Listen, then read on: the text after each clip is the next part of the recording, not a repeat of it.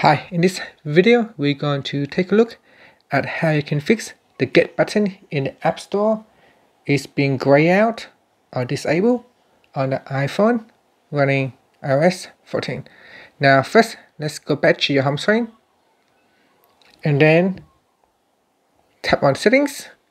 In the settings screen, you want to go back to settings and tap on screen time. In screen time, go down and tap on content and privacy restrictions.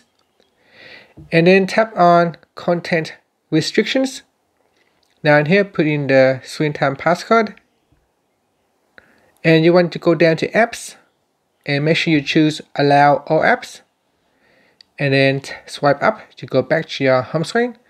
Now return to the App Store. And you should see after that, the get button should become enabled and you can tap on it to download the app. And that's it.